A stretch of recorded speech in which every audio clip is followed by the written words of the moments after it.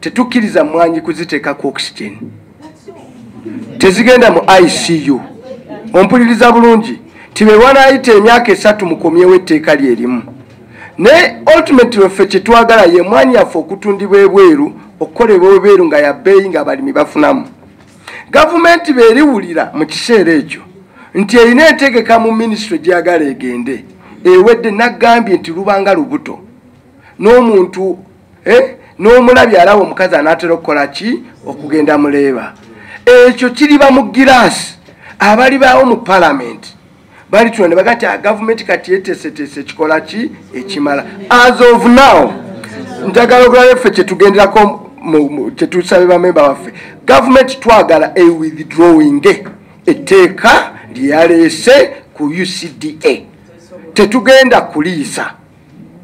Nolwekyo tubasaba balijjewo baliriza bebe kiri bakikoze eki kigwanidde. Ate nga bakola amateeka toyinza kukola teeka n'ogamba never. Teri teeka lyokola n'ogamba kati lino ndisibye tekiribaawo liriba bwe liti paka Yesu lwalikola ki lwalidda. Wabaawo gavumenti endala, wabaawo endowooza endala, wabaawo enteekateeka. Mba nange nkulimbye titukoze teeka ery'emmwanyi tulisibye abaliddako tebaliba na busobozi bukyusaamu. Kiba kikyamu. So tetwagala kukola bya bufuzi byakiyita muki mu lujja. We are very solid kuwe tusibidde. Njagala mu reportinga bulungi. Temubisaamu bya bufuzi sewooza nkumanyi. Temubiteekamu bya bufuzi. No, I want to clarify this position. I see the contradiction where the media can get it wrong. Kuliko ensonga ze tutajjayo political calculator. Tiomanyi bifunira wa mbululu. Not all of us are slave of an election. I've repeated it. Temulowooza nti tulya ku mmere ya bya bululu. Tibuli we tujja wano tubazabaza obululu tunabuyita mbutya. No. Tubadde mu struggles zino ng'obulu tebukola ki tebuliiwo era tujja zibaamu nga tetuli babaka baki bapala. Ensonga tetugiteekamu ani anaalondebwa ani ataalondebwe. Tuli ku mwoyo nga kafuba. Eri ku maama wange, eri ku taata wange, eri ku mulonzi waki kati nammwe ab'amawulire mmwe naddala abava wano abakwata kamera nammwe lubimbi lwe muyina nga mmwe nammwe abaaweererwa ku mmwanyi ogenda okwogera ebituufu.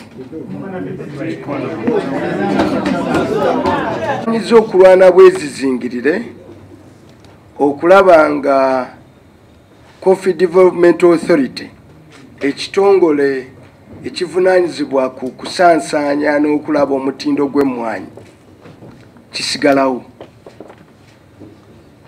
Ne tulasaba aba gavumenti kuba tulogedde ne kuyabadde mu State House nti abaagala nti mu myaka 3 baliba batuusizza okwagala gavumenti eneeba ekoze enteekateeka okugezaako okulaba nga emmwanyi zisobola okudda mu minisitule y'ebyobulimi nga twagala okubategeeza nti ekyo kyabwe be bali baredde then nga beeteeseteese walibaawo palamenti eribaawo mu myaka egyo bekiriba kigwanidde etteeka eryo baliriza.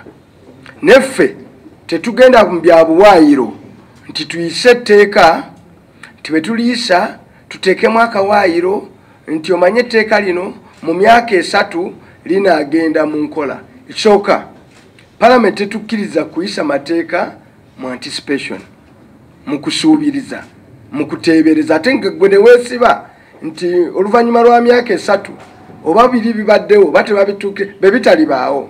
N'olwekyo ffe okusalawo kwaffe kuli nti twebaza nnyo ebyavuddeyo. Baba bazudde nti minisitule y'ebyobulimi si neeteefuteefu kukola mulimu guno. Ogwo omulimu bagupaakinge baguteeke ebbali be bali baredde nga waliwo ne palamenti endala n'ekiseera ekirala balizza ekiteeso ekyo nga minisitule y'ebyobulimi yeeteeseteese ekimala. Naye kati okusinziira kati mbabuulira mu byalo bya Buganda ebiriyo tuli ku mulembe gwe bayita nti emmwanyi zazzeemu ne zibala. Mu myaka gy'enkaaga abantu baagula emmotoka empya ne bazimba mayumba ag'amabaati nga bagamba era waliyo ennyumba n'emmotoka ze bayita mmwanyi ki zaabala ne pikipiki. Omulembe guno twebaze ndi bonna abakoze ekisoboka nti emmwanyi ze tulima zirimu trillion obutabalika kati bawezezza obutabalika bumeka trillion 5 eza Uganda tekibangawo okubanga tutunde mwanye obungi bwe butyo omuwendo gweyongedde kwa omuyinza ofuna sente nyingi lwakuba mulime ebbeeyi yeyongedde nga bwegwa mujja kudda waki wansi netufunye byombi ebbeeyi nnungi n'obungi bw'emmwanyi obulimwa nabwo bwakoze eki bwalinye tageti y'eggwanga lino nti mu mwaka gwe-2023 tuteekwa okuba tusobola okufuna trillion 10 bwe butabalika 10 nga buva mu mmwanyi awo tujja kugamba nti obwavu kafuwe emmwanyi erina potential okubeerawo ekiseera kyonna okusinga amafuta ge twagala okusima kwayo buli kiseera emmwanyi ejja kubaawo kitegeeza ki titukole ebyo n'ensi endala ze bikola teri nsi erima mmwanyi nga terina kitongole kyetengeredde kitunuulira mutindo na kutumbula mmwanyi okuva e Brazil Honduras genda ewala yonna buli ewali emmwanyi waliwo Vietnam buli ewali emmwanyi waliwo ekitongole ekitali ku gavumenti kubanga gavumenti oluusi egenda mu kye bayita silamba ku bintu bingi mukaki kasumagize otulo tugikwata ne yeerabira ku mulimu olwanekya kwa abakozi ba gavumenti kati minisitule y'ebyobulamu yeerabirira emmwanyi yeerabirira vanira yeerabirira kapa yeerabirira biki kati togenda kukwata minisitule y'omu emu mugiteekemu ekyettunzi ekisinga ebbeeyi ku ggwanga n'olwekyo tusaba nti ekyo kigira kiwummula ekitongole kibeerewo okutuusa tuliraba nga buli by the way omukazi anaatera okuzaala tomwogerera olaba nga abanudde yes abanula omulaba nga olubuto oluzimbye ng'ayambala neki zino engoye z'abakyala bali olubuto bakyusa n'engoye n'otegeera nti akoze eki nti agenze tutegekerayo agenda azaale kakati tosobola kutwala ku muntu nga tesobola nti wadde okufuna eggwako gwe n'ogamba kogitwale so tetusobola kgenda kutwala byenjogera lwe Luganda abagamba bikyuse mu lulimi olulala mayinza njagala omuntu wa bulijjo nantegeera sogera namwe beeriiti njagala bali abalimi b'emmwanyi ebyo bye bamanyi nsobola obbiza mu luzungu n'olwekyo twagala gavumenti beeri baredi egenda kulabika ng'omukazi ow'olubuto alindiridde okukola ki okuzaala tewana notisi era obugole mubugula biki ne mubitegeka ne mutegekawo n'akasente n'olwekyo ekyo bwe kiriba kituuseewo n'omuziba alikiraba naye olwaleero be mbadde wano nzija n'alipoota y'ekitongole ya Ministry ya Agriculture mugimanyi bulungi nazze wano ne audit report y'omwaka guno gye baagala okutwala emmwanyi baba mulwadde wa covid katoyinza kuddira muntu yalwala covid n'omuteresa kibbebi kyo noga nti mu kisenge kyekimu mwemba atereka ki kati ministry beriwo na covid ne bagigema na bulungi oba oli awo balireeta etteeka eryo so ffe tetuwagira bya kukyusa commencement date lunaku luteeka litambula lugamba no muli parkinge mu kiseera ekituufu ng'etteeka lituuse mujja kulireeta kuki ku mmeeza olwali twogera dola bamanyi ku dola ebadde yali ku 3.89 dola ebadde wansi okumala emyezi ng'esatu ng'eri mu 3.6 olw'okubanga sente y'emmwanyi weekola ki weeri kati ekintu ekiyambye abantu mu byalo eyo ngambye wano abantu bazimba ku nyumba eza bbuluuka kati n'obasanga nga baguze ne hali y'empya n'obasanga nga balina kye beekoleddewo abaana baabwe babatadde mu masomero amaki amalungi era amasomero kati agasasula school fees ng'abaana b'emmwanyi be basomerayo kati kalayini tebakyegayirira ba headmaster batunda emmwanyi yaabwe ne bafuna kuki ku sente obwo buwanguzi tubutuuseeko nga UCDA weeri kakati abasambi b'omupiira bakimanyi ti ttiimu eteebanga erina goolo 5 kooki omulungi takyusa basambi aleka bulesi ttiimu n'egenda mu maaso kati tulina ebintu ebiri obubi tulina ebitongole bye tuline ebyamazzi ebyaki tusooke tukwatagane n'ebyo amasannyalaze mu byalo tusooke tukwatagane n'ebyo bidde ku mulamwa tusoke tukwatagane na kino ekyaki ekyemwanyi.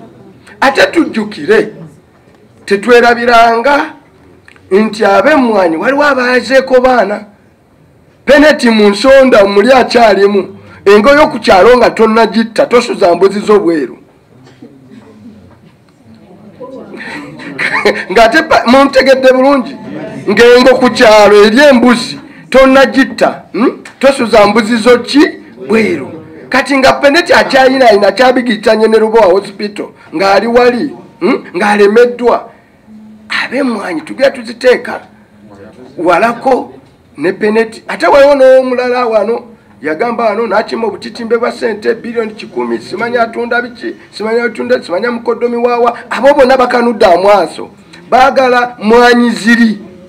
N'olwekyo twagala okubasaba nti ebyo byonna tetusobola byerabira mu kaseera kano ng'emmwanyi. Kati bino wammanga bye tugenda okukola, tugenda kuteekawo platform gye tuyise parliamentary coffee platform eri bamemba ba palamenti bonna abalima emmwanyi eno jihad. NDA erina okusigala okutuuka nga gavumenti eri redde okufuna accreditation internationally. UCDA erina okusigala. Ekitongole ky'amata kirina okusigala. Ebirala batwale yunula biki ebyo byabwe bebamanyi bya Museveni.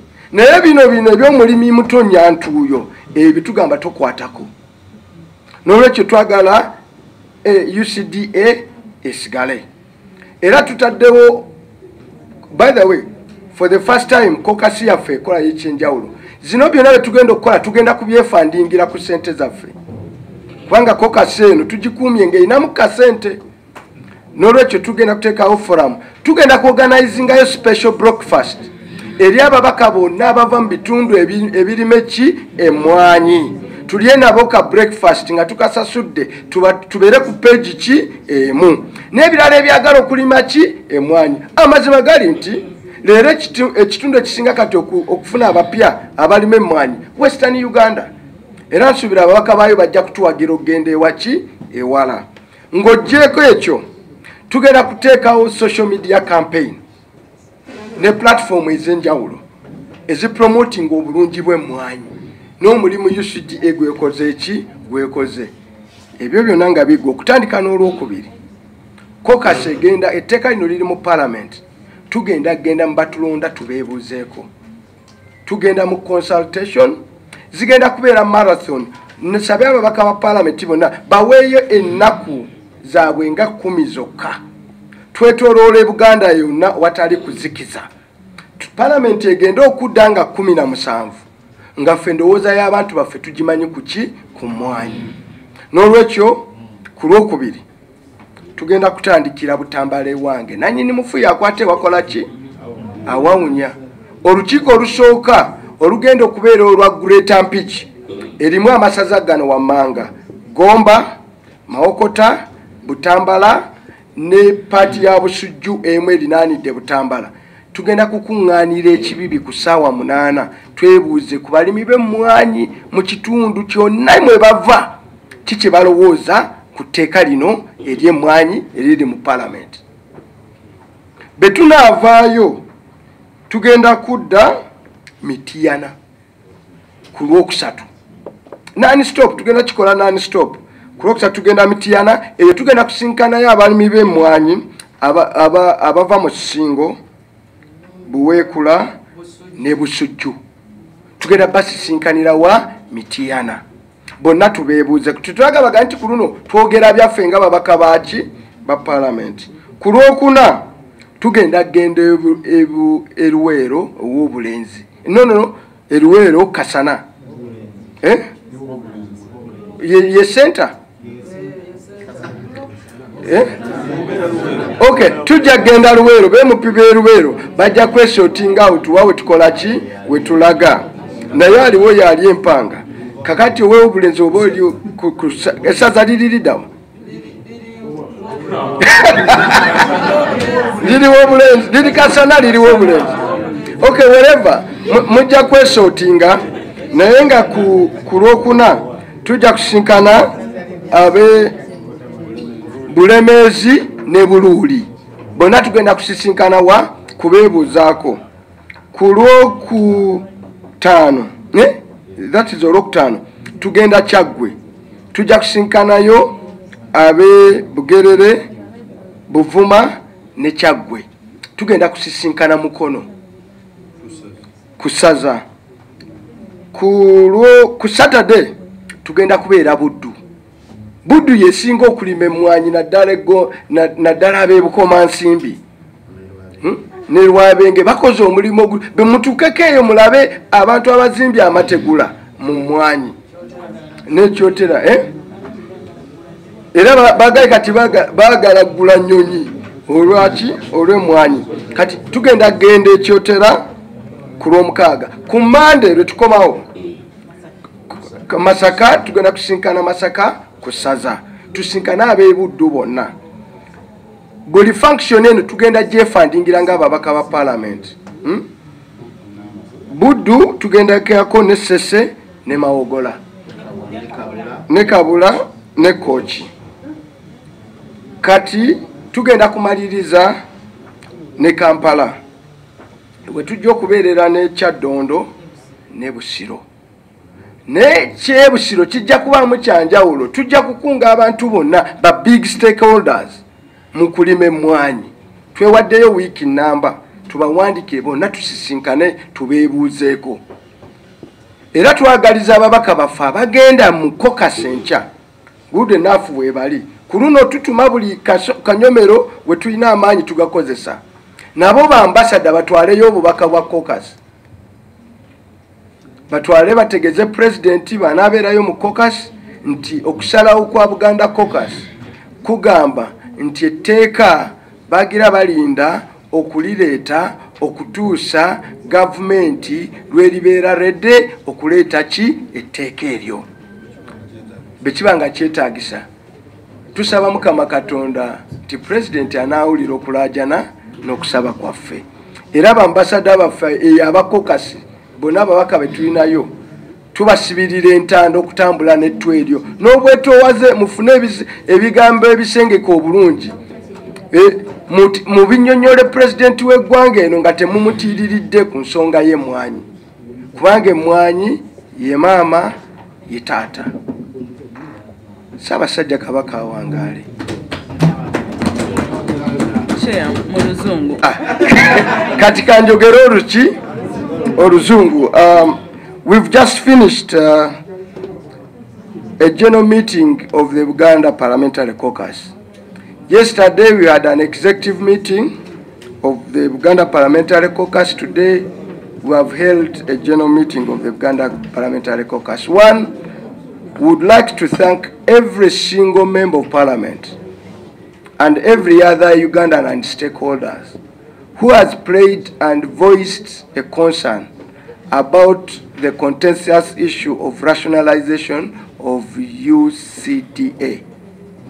We would like to thank the members of Parliament, in particular, members of the caucus that endeavored to put a spirited fight when the President consulted the common ground, for which we have an opinion, and for which this caucus has taken a stand.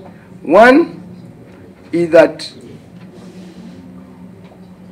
we will not support any law or any bill that seeks to transfer UCDA or the coffee sector to the Ministry of Agriculture, which ministry has really obvious challenges.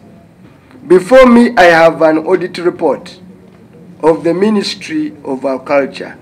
It's one of the most despicable reports by the Auditor General.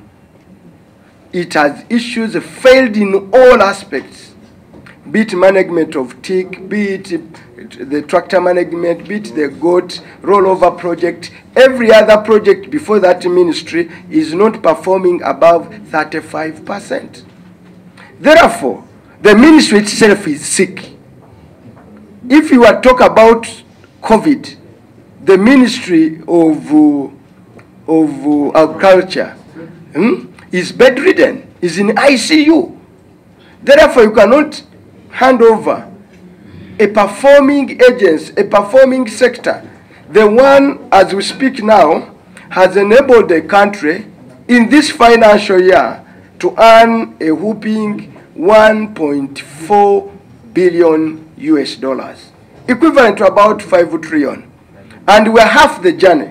The target of the country is to have 20 million bags of coffee. And if we double our capacity in the next so many years, like 5 to 10 years, we'll be talking about 30 billion US dollars income. And the good thing with the coffee, unlike oil and other sector, is that that money earned is from an individual farmer who produces coffee. And therefore, you cannot sell coffee unless that farmer has earned some money. That's why today, when we pass areas that are growing coffee so abundant like Masaka and all the areas, Butambara, wherever, people are buying brand new cars for the first time. They are building new houses. They are paying school fees for their children. They are doing everything there is to do. They are marrying. Young people are marrying, finding new homes, new families. So there is happiness all over. This success is largely, not entirely, but largely a credit of the Coffee Development Authority.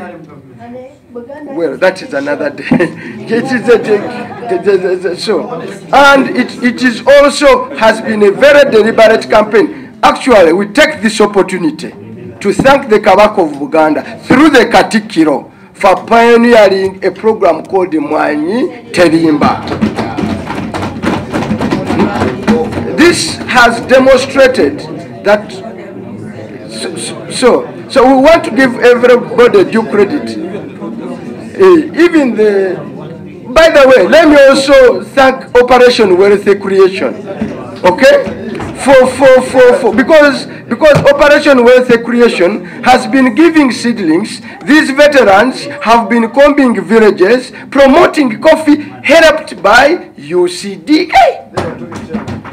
Therefore, we want to give credit where it is due. But now, the question is, as you know, all smart football coaches in the world, those who really win big things, when you talk about Ferguson and others, they will never even change a team or attempt to substitute when a team is winning. You simply give it more morale and more motivation to go and finish the job. Now, we think UCDA should be more resourced, given more capacity, given capacity to go to the another level of value addition, because that's what the president has been talking about, that the challenge of coffee and all agricultural products is to export raw materials. Now, the transfer of coffee from UCDA to Maiv does not in any way answer the challenge of value addition. It's just moving eggs on the same tray. Therefore, our challenge is that UCDA it has built capacity. We have talked about the challenges of certification, both at an international level, and now we have a new challenge that European Union has put some criteria for the mapping. That capacity at present is only with UCDA. Now, you are going to take it to a ministry, so mismanage it. Like that one of the Minister of Agriculture, you are just you are an undertaker if you do that. You are simply Ulimu says. Let me put it clearly. Whoever wants to do that is an undertaker. He wants to simply go out and finish off coffee. We are also aware that the coffee sector faced some challenge. Penetti is still not dead. He is still alive and kicking. We will not surrender coffee to a corner where he will easily go and pick it. We also appreciate the efforts of Ruaboga and others who are trying to promote coffee. But we are also aware, we are speaking about a potential 10 trillion business. sector. We cannot legislate to ensure that can easily be taken over by individuals. We want to stay the way it is. We only pray. We've sent our representative to the caucus tomorrow. We want the caucus to appreciate our position. We want members of the caucus who are empowering them to go and boldly speak for the position of the caucus. The position of the caucus regarding this is only one: withdraw this bill until such a time, if government will ever feel that it is ready, it has a certification, it has built capacity, it has built all the other things to ensure that the change from UCDA to the ministry is seamless. It is smooth. It does not disrupt any. Until then, there will be a parliament, which will then make a law. But you cannot legislate in anticipation. That in the future, when government, and then we go ahead and put a transitional period, we will to appeal to Attorney General. Good enough is from a coffee growing area that's not tenable under the circumstance. Now, the actions we've taken, we have set up a parliamentary coffee forum to try platform to try and endear and enjoy and coordinate the efforts of ensuring that this bill is withdrawn. Okay? That it has a national appeal, that all regions buy into it. It's not a sectarian bill. Second thing is, we are going to create a social media platform to promote this campaign. We have also decided to go and consult in various regions across Uganda. We will start on Tuesday in Butambala. And in Butambala, we shall be having Butambala, Gomba, Maokota, and parts of Busuju. On Wednesday, we shall go to Mitiana, where we shall have Buwekula, Singo, and Busuju, the other part of Busuju. On Thursday, we shall be in Ruwero, where we shall have Bulemezi and Buruli. On Friday, we shall be in Chagwe, where we shall have Bugerere, Buvuma, and Chagwe. Saturday, we shall be in Budu, where we shall have Buwekula, Kochi, Sese, yes, Buwekula, Kabula, Kochi, Sese, and Maogola, plus Budu.